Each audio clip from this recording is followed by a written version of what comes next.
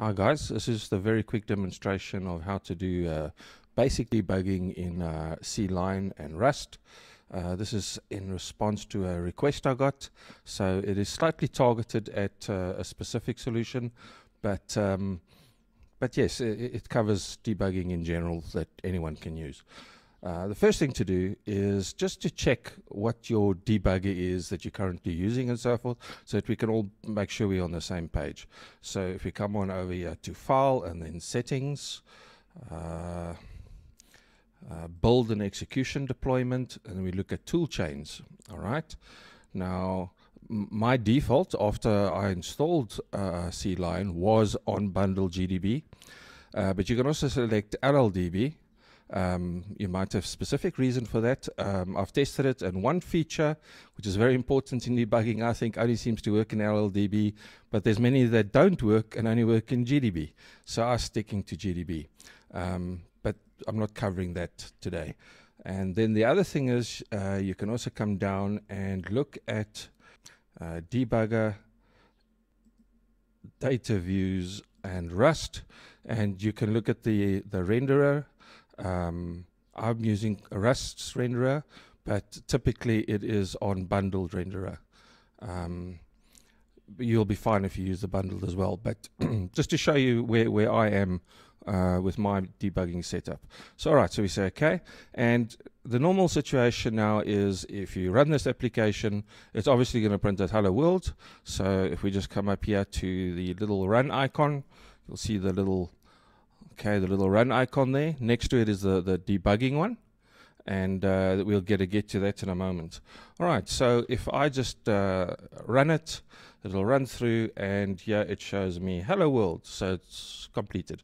If you want to debug this or put a breakpoint in here, you put it here into the left-hand side here, which is called the gutter. Okay, so you just click there, or you can use a shortcut. And if we run now again, if you do a normal run, obviously it's just going to go straight through. It says hello world. But if we rather click on this little debug icon, or we press Shift F9, okay, it'll go into debug mode.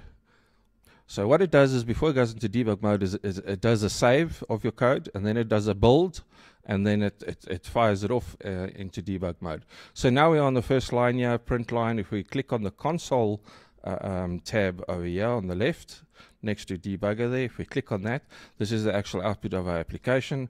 So now if I press F9, okay, so the keys that you basically use is F7, F8, and F9. F7 is the tradition, to step into some code, like if it's a function. F8 is to step over, and F9 is to continue till the next breakpoint or the end of the program. So if I press F9 now, it runs to the end of the program and says hello world. Okay. Let's say, for instance, you want to debug some command line parameters. Okay, so let me just paste some code here quickly. All right, that'll get all the command line parameters for us from the environment, and it'll stick it into a vector called args array. The reason why args array is quite dark here now, okay, that dark gray, is because it's currently not being used anywhere. And the moment you use it, you'll see it'll change color. So this is kind of a way for just to tell you that, hey, it's unused. So let's print out, for instance, our first argument. Okay. So in our hello world, we just add our args array. And because it's a vector, so it's indexable, so we want to index our very first one, or retrieve our very first one. And we leave our breakpoint on here, okay, and we say Shift F9, and we start debugging. Okay, so it's gone in, and you'll see args array is no longer this dark gray. But if I hover over it, I don't get any value for it. But down here, you'll notice that it shows you args array. So this is in the variables tab. And it shows me that the first item in the array is a string. Okay. Now this string, just in case you didn't know, always the very first item in your arguments list is actually the path to your binary, your executable. So what we actually want to do is to be able to use the arguments, we want to use from the second one on. Now remember, there is only one. It shows us your args array, and then when we look at the contents of args array, it shows us there's a index 0, and there are no more. So there's only one.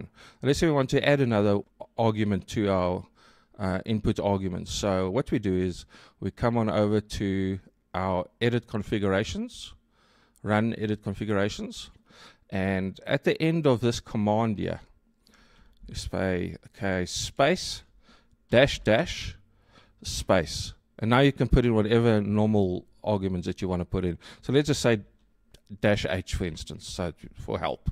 All right, and we say okay on that. Now, if I run it again, okay, we debug, it'll break here on print line. And if we look at args array now, we've now got 2 entries, of which the second one is dash H. All right, so you always start reading from the second one. So if we want to print that out, you can change this args array 0 to 1, okay, and it'll print out our dash H. And there it does, hello world dash H. So that's how you retrieve our argument from the command line. And we check the args array with the debugger, see what the contents are. Another situation that you might find yourself in is if, for instance, you need to call a function, but in that function you want to do some debugging, but then you want to also remember what are one of the variables you set in the calling function. Okay, this is done through something called frames. So, okay, maybe a bit complex, but let's just use that. So let's say, for instance, I take this print line out and I stick it in a function, our own function, just say we'll call it display. Okay, and we're going to pass in the args array to it. We could pass a reference to it. Okay, and now we create our new function. Fn, what did I call it? Display. And it takes in an array of, all right, and it has to print out, oops, sorry, doesn't return anything. Okay, and it has to print out for us our first argument again. But now we're doing it by calling a method, okay? So I'll put a breakpoint on display, and I'll say Shift F9 to run. Oh, we got a problem. What did I do? Oh, sorry. Caps on vec. Okay, Shift F9. I still got a problem. Oh, because this is not a reference. Okay, my mistake. And now Shift F9. All right, it's run through, and it's now on display.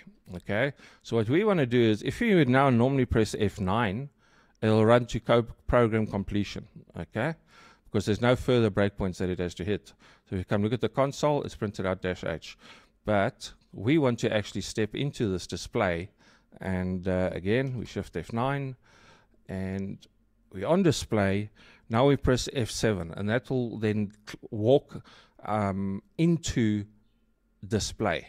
So if I say F7, we are now in display, and we can look at, for instance, the arguments array here. Let's say we hover over it, come over here to the plus. It tells me I've got 2 entries inside there. Okay, and we are displaying the first one, which is good. This is what we wanted.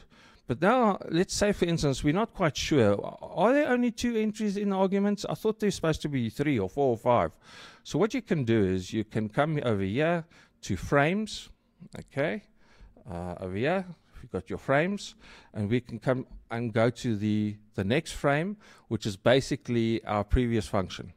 Okay, so if I click on that, you'll notice that our variables now displays args array and not arguments, because we are now inside the context of this method, okay, this function. So we can go check. Let's make sure about args array. Yeah, there were only 2. Okay, so that's all good. So let's go back to our current frame, and we can look at the values, arguments, and so forth, and we can say F9, and we run to the end of the program. Okay, nice and simple. If we, for instance, want to look at, so this is a bit of a specific use case for this person that requested the video. Let's say we have some for loops. Okay, so let's say we go for, let's just call it for I, and not, let's run through a loop, let's say 10 times, and then inside that we have another loop, and we do that, oops, we do that also a certain number of times for j in 0 to, let's say, 5. Okay.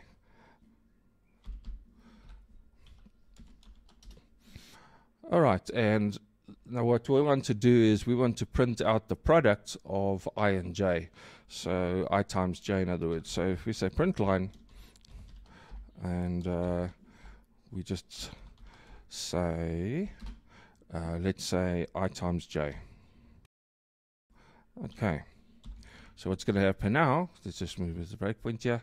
Okay, if I shift F9 on this now, if we go and we, okay, so what it's gone and done is it's run through each one of these loops. The outer loop, well, first it does 5 of the inner loop and then 10 of the outer loop, and so it continues. All right, all the way through to the end. Okay. If you're not sure, for instance, you know, maybe you aren't using actually I, but you're using some variable. Let's say, for instance, we want to do I in reverse. Okay, so let's say let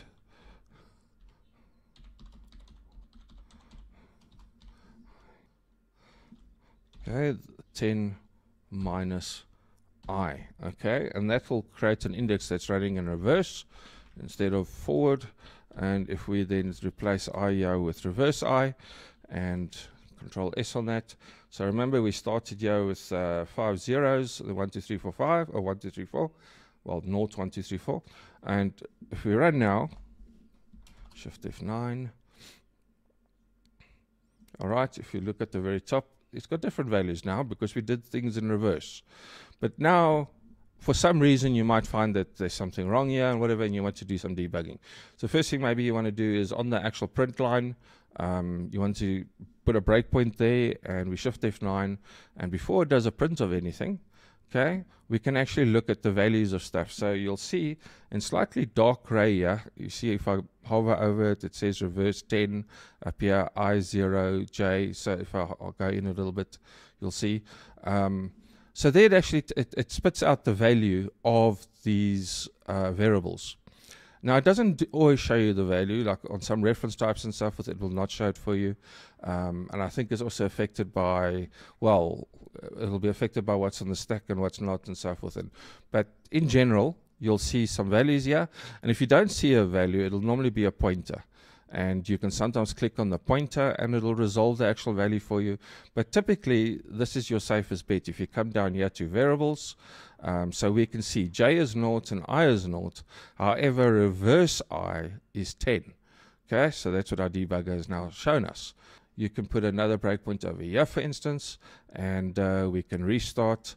And what's going to happen now is we're going to use F8. Reverse I has not been set yet. So under variables here, there is no reverse I because it hasn't been created yet. Okay, but now it gets created. I F8 and it's created and it shows us its value. So it starts with 10 and I F8 again. And we enter this for loop and it's going to print out. So it's going to be 0 times 10. And so we start off with a 0. So if we click here on console, it shows us 0. If we come back to our code again and we F8, okay, now it's 1 times 10. And so in our console here, we should expect to see a 10, which is what we do. Okay, so that's the very basics of debugging. I showed you a little bit of, so the most commonly used debugging shortcuts is F7, F8, and F9. F7 to step into code. Sometimes you'll find that when you use F7 to step into code, you don't go directly to your method that you're trying to step into, but you end up in some Rust code somewhere. That's just because there's sort of a layer between what you're trying to call and to actually get to what you're trying to call. So Rust needs to have something running in between. You'll find this maybe like if you're working with options and stuff like that. Don't worry, you can just F7 constantly and you'll end up in your method. Alternatively, once you get handy with debugging, you'll figure out that you can step over some of this Rust code to get to your method faster. Or alternatively, just put a breakpoint in your method and it'll hit it directly. So F7 is to step into, F8 is to step over, and F9 is to continue to the next breakpoint. And if there's no next breakpoint, to the next step in the program, typically the end or whatever the case may be. So when I'm debugging, I typically, you can put in print lines all over the place as well to print out the values of variables and so forth. It's, debugging 101 kind of thing. But I typically just use F7, F8, F9, and then when I'm looking at the actual value of variables, I use this variables tab over here, because it gives me more information than what's displayed inside the editor over here. Because like I say, sometimes it can't always do it. And there you go. That's the absolute basics of debugging in Rust. I hope that gave you some ideas. And till next time, see you guys. Bye.